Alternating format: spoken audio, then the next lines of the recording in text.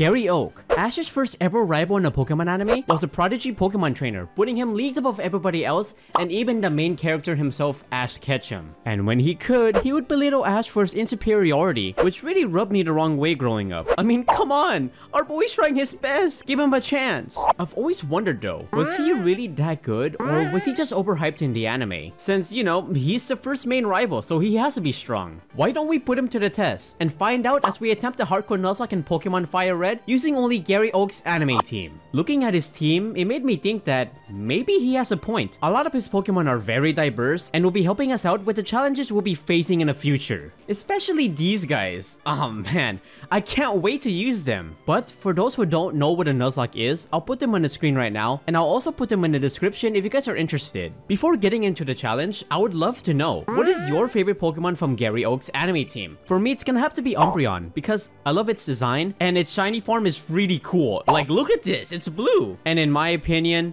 it gets pretty overshadowed by Sylveon. Heck, even Vaporeon gets more attention for obvious reasons. Man, some of y'all need help, seriously. But with all that being said, let's get right into the Nuzlocke.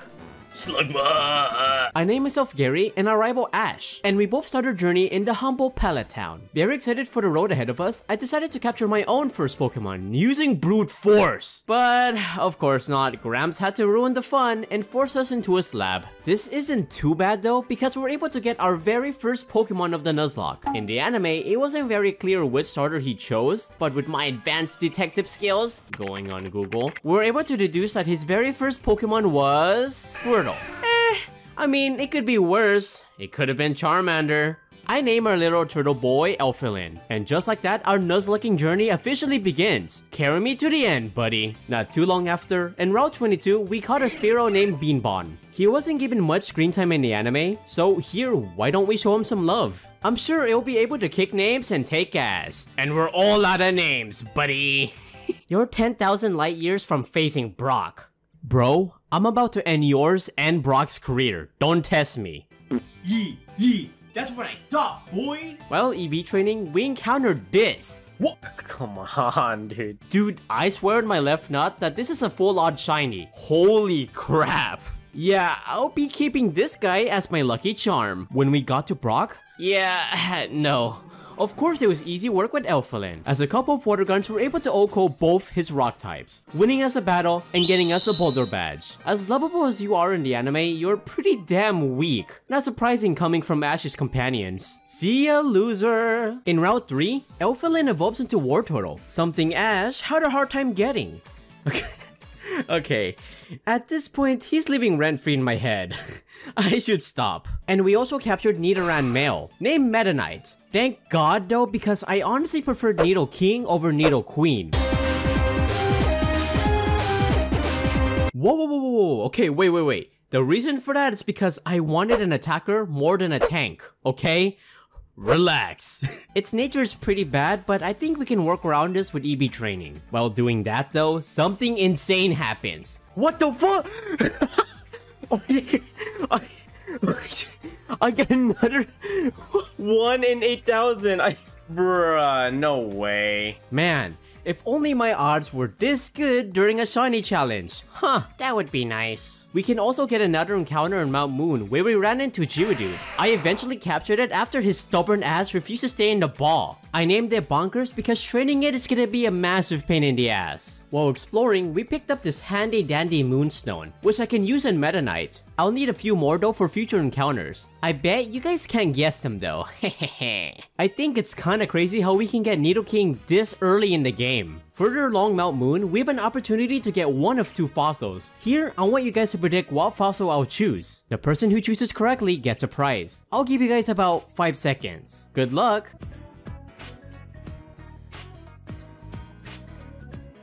For those who guessed the Helix fossil, congrats! This time, I'll give Burger now. Oh, it's from In-N-Out, so y'all better enjoy it. Just outside of Mount Moon, I finally gave the Moonstone to Meta Knight, evolving him into the king of Nidorans and officially making him the ace of our party. So bow down to your king, or perish a harmful death. We made quick work of Ash. I mean, come on, you haven't evolved your Bulbasaur yet? What are you doing? While exploring Route 24 and 25, Beanbon evolves into Firo, making him infinitely more stronger. Originally, I was a tiny bit scared of Misty, but now I believe that Beanbon with Stab Secret Power can sweep her entire team. I know that in those past 2 routes, I can capture an Abra, which is a Pokemon that Gary has on his team. But truth to be told, I'm a little afraid that if I attempt to capture it now, it's gonna result in a failure. So I guess I'll just wait until I get a few more balls to attempt this. Anyways, we head to Bill's house, and oh, this feels like a kink that I don't want to know about. Hey guys, did you guys know that in terms of male, human, and female Pokemon breeding— Hey! No! Bad! Do not even! After that horrendous encounter, it's time for us to battle Misty, Ash's second companion. She starts off with Staryu as I send out Beanbon. Thanks to a critical hit, Secret Power though, we were able to take it out in 1 hit. Holy shit! Nah, this ain't Dream Luck anymore. This is just Chaka Conroy luck. Are you kidding me? Stormy was a little threatening though because of her chances of confusing me, but thankfully she didn't get it and the Secret Power was able to paralyze her.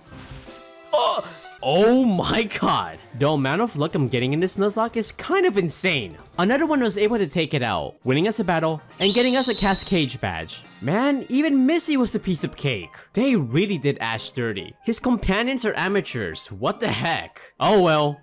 Whee! On our way to Lieutenant Surge, we made a slight detour to the SSN, my favorite place to dumpster dive. Oh!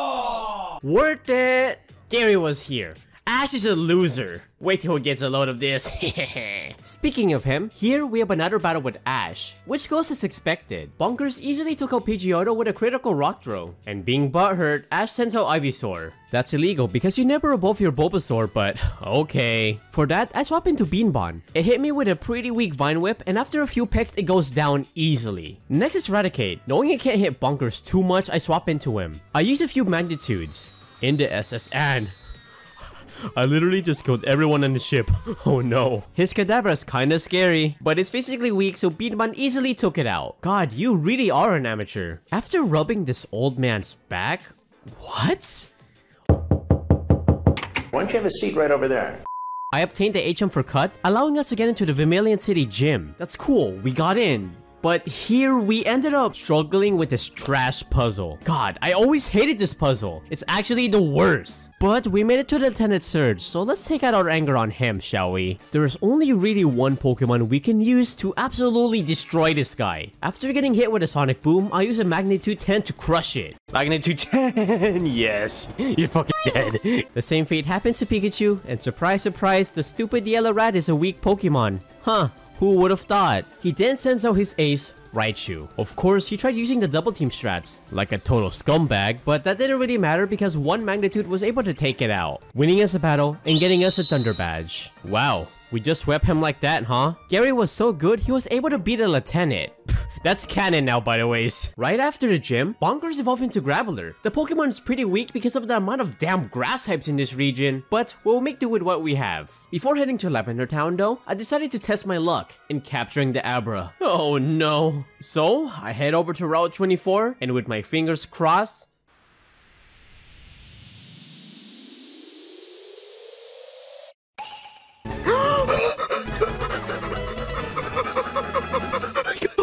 Wait, what? You got it? Oh! we captured the Abra. This was really risky, but luckily it paid off. A brave nature? Are you fucking kidding me? Well, I guess we can't get too lucky, right? I'll name you Kerbo. And after a bit of EB training, Kerbo evolves into Kadabra. We soon head into Rock Tunnel, which is the worst tunnel in this region. Like, I can't see anything. How can I traverse through this? Oh no, what a nightmare! Sorry. I eventually got out, and past Lavender Town, we can get a new encounter. Growlithe. She'll actually be really useful for the next No! Roar! No, it's using Roar! Thankfully, we have another chance in Route 7. This guy's a little furious. He just wouldn't stay in the ball. Either way, we eventually captured it, but fuck. You guys can see how relieved I felt. Holy fucking shit, you're an asshole. I named it a Woofy, and I swear I'm not a furry. Or am I?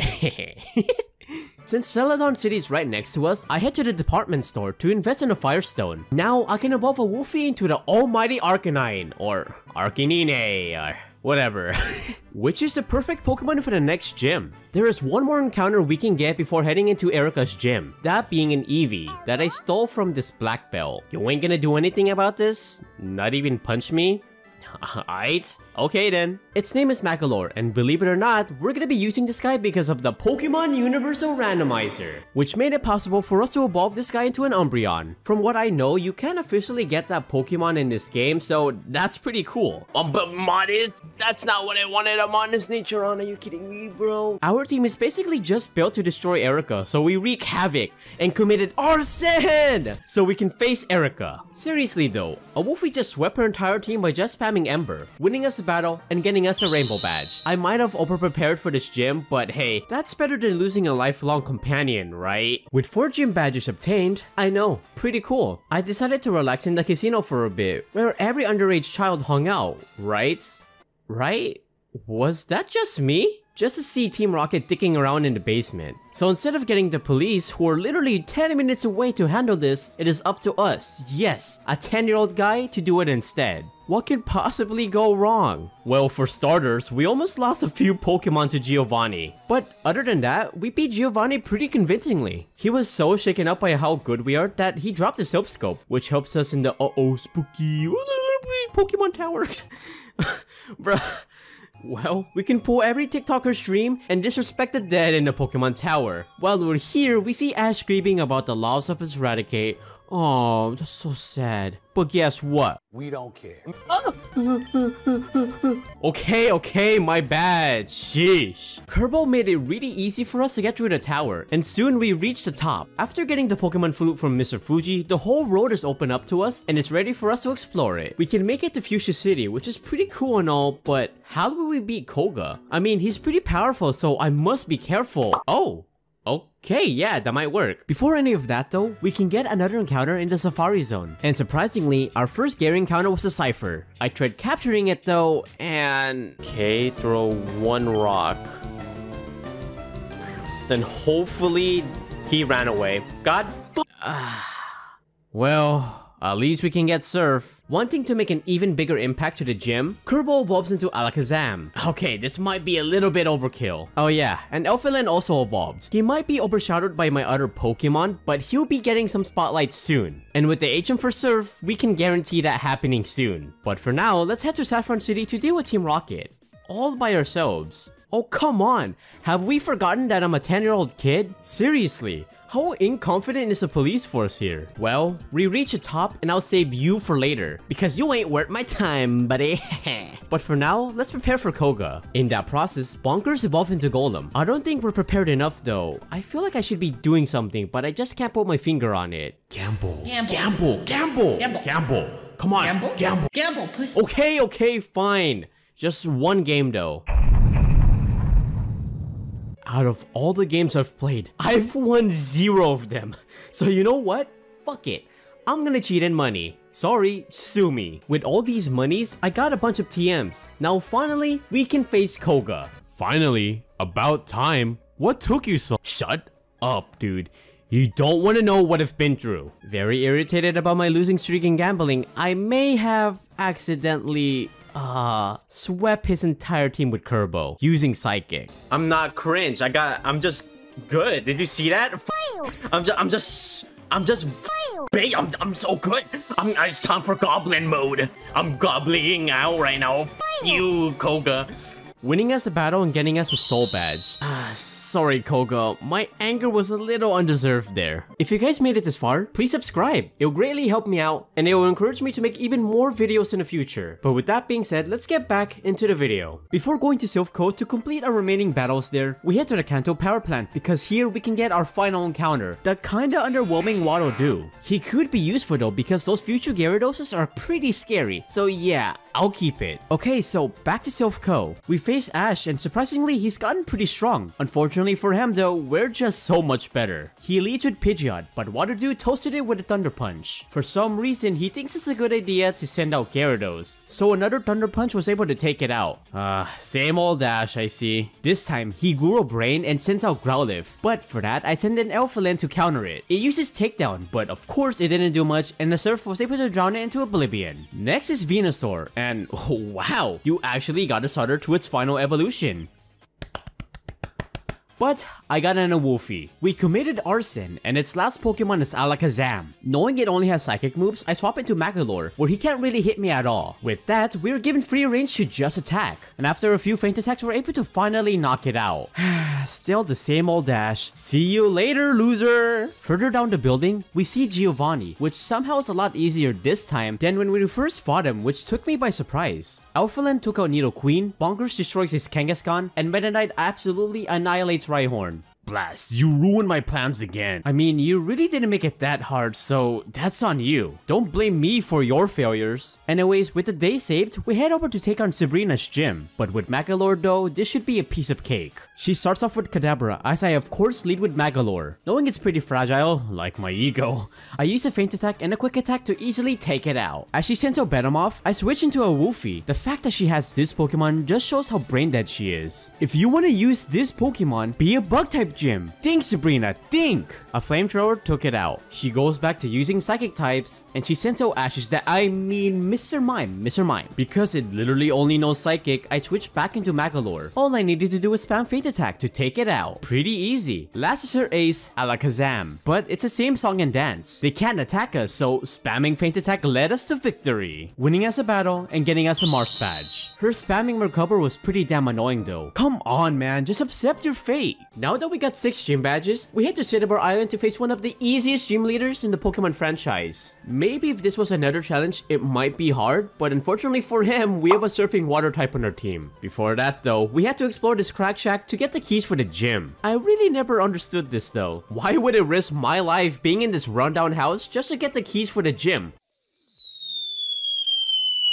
I'm pretty sure this is a safety hazard or something. Anyways, we challenged Blaine and his shiny bald head, and this could have been a challenge, but like I said before, we had one water type on our team, and I was pretty much able to sweep his entire team by just spamming Surf, making his head even shinier. Elfilin actually obliterated this fool, winning us a battle and getting us a volcano badge. No wonder Gary bullied Ash, he deserved it. Holy f***. I now have to head back to Vermilion City to face, surprise, Giovanni. I know, right? What a major plot twist. Who would have thought? But with what happened in the last gym, I'm pretty confident about my odds here. There's no way we're gonna lose this. Can you guys predict the 1 million IQ strategy I used to finally finish off Giovanni once and for all? Spam Surf. Yeah. Really, it's not rocket science. I don't know what you guys expected. Elfilin was able to knock out Rhyhorn, Dugtrio, Nidoqueen, Nidoking, and his other Rhyhorn with just one Surf, winning us a battle and getting us a pretty easy Earth badge. That was one of the easiest battles in this challenge. Man, and you call yourself a gym leader. With that, peace has finally returned to the Kanto region, and all we need to do now is go to the Victory Road so we can face the Elite Four and the champion. If we happen to beat them, we can prove that Gary is actually a prodigy trainer and that the ego he developed growing up is kinda well deserved. Before heading there though, Ash stops us to see if we're fit to face the Elite Four. Yeah, Ash stopped us. The nerve of this guy.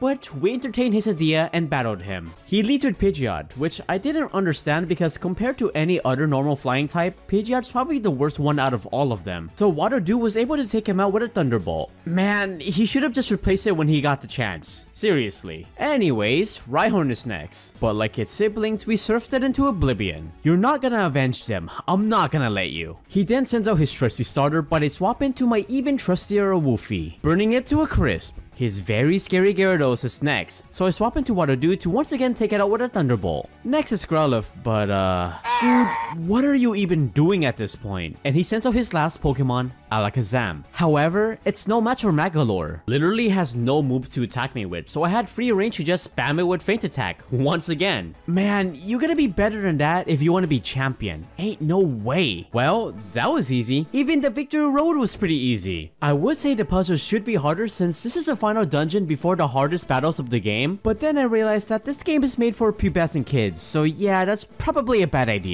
Either way, we made it to the Pokemon League, home of the Elite Four, and where the hardest part of the challenge is gonna take place. These guys are known for crushing anyone who aspires to be champion, so before heading in, we gotta make some preparation to guarantee our victory. For starters, I would EV train all my Pokemon in their respective stats. An example is what I do in Meta Knight. I would EV train them on Ghastlies for special attack, since, you know, they're special attackers. Duh. I would also buy a crap ton of TMs and teach my Pokemon moves from move tutors all over Kanto, so we can learn useful moves like Substitute, just to make my victory even more convincing. Before heading in, this is the team we'll be taking to the very end of the challenge. The electrifying Waddle-Doo, our calm and collected Meta Knight, the mysterious Magolor, our precious starter Elfilin, the overpowered Kerbo, and a good boy Wolfie. Anyways, with all our preparation, do you guys think we'll be able to complete this Nuzlocke? Comment down your prediction in the comment section down below, and let's head into the Elite Four. The first member is very hot, or I guess very cold.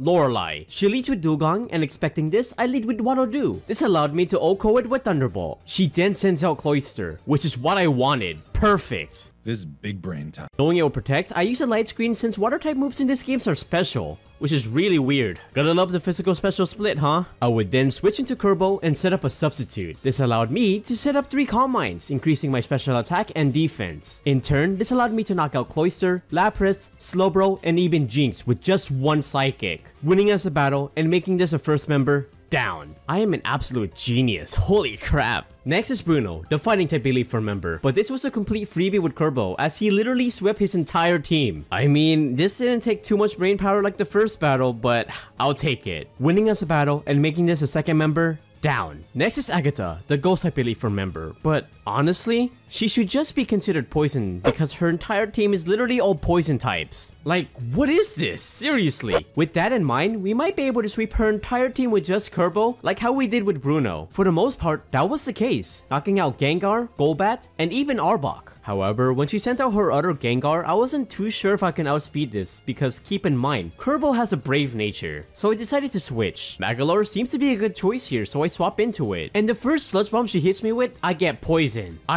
Thanks game, love you too. After putting her in the red, I knew she was gonna heal, so it's safe for me to switch into a Wolfie. After 2 flamethrowers, we were able to take it out. What a pain in the ass. Last is Haunter, but of course 1 flamethrower easily took it out. So much easier. Winning us a battle and making this a third member down. Now, it's time for the last Elite Four member, the Dragon Master, Lance. He could easily end my run, so let's take this battle very seriously. Knowing he's gonna lead with Gyarados, I lead with Meta Knight. Dumb move, right? Nah, it's not because he knows Thunderbolt, which took it out in 1 hit. Checkmate. Aerodactyl is next. I guess he forgot the Thunderbolt I had literally 1 turn ago, because again, a Thunderbolt took it out. Oh my. Yeah! That's amazing. How are you ever champion? Seriously. Tired of being embarrassed by a little kid, he sends out his ace, Dragonite. Unfortunately for him though, we have Ice Beam which knocks it out in 1 hit. Okay. Can we just point and laugh at this guy because that is honestly pretty sad. All he has left are 2 Dragonairs, so 2 Ice Beam apiece were able to finish off this battle, winning us the battle and making this the final member down. All we have left in the challenge is the champion of the Kanto region, Ash? Wait. How's that even possible? We've literally been like 3 steps ahead of you throughout the entire journey. There's no way that's possible. Nevertheless, let's beat him so we can finally become the Pokemon champion of the Kanto region. Like always, Ash sends out Pidgeot as I lead with Waddle-Doo. And like always, 1 Thunderbolt took it out. You would think he would learn at this point. Huh. Seeing a kill with Earthquake, he sends out Rhydon. I go into Elfilin, and the Earthquake does a lot more than I expected. Yeah, nah, you're done. Nah. You're done. 1 Surf knocked it out. Next is Venusaur, but knowing it only has a Solar Beam, I stayed in so it can use an Ice Beam. It does a lot, but not quite enough to take it out. So I swap into a Wolfie to hit it with a Flamethrower, ending its starter's life. So much for champion material. Gyarados is next, and this time I gotta dodge a Hydro Pump crit. I switch into Water Dew, but instead he uses a Dragon Rage, which does absolutely nothing. Ash, you idiots! Allowing me to once again OHKO it with Thunderbolt. He sent out Alakazam, but like always, Magolor was able to make quick work of it. A few feint attacks easily took it out. His IQ exceeds 5,000, but it's still too dumb to let the same mistake happen 3 times. Ash, what are you doing to them? Now's his last Pokemon, Arcanine, and it's fitting that we're gonna end this Nuzlocke with the very same Pokemon that started our journey. I sent in Elfilin, and with one Surf, we knocked out his last Pokemon and finally completed the Nuzlocke. We also became the champion of the Kanto region. Wow, okay. So, can I beat Pokemon FireRed with only Gary's anime team, using no items? Yes, yeah I can. And this challenge was super fun. Because of that, I'm planning on doing a series of doing Nuzlockes of all of Ash's rivals, so if you guys are interested in that, be sure to stick around. I think I played this Nuzlocke very phenomenally. I don't think there's much I would change throughout the journey. I guess besides capturing the Growlithe, but that's about it. With that being said, if you guys have any suggestions on what team I should do next, please comment them down below. I would love to hear it. With that, thank you guys for watching me suffer, and I'll see you guys later. Bye bye.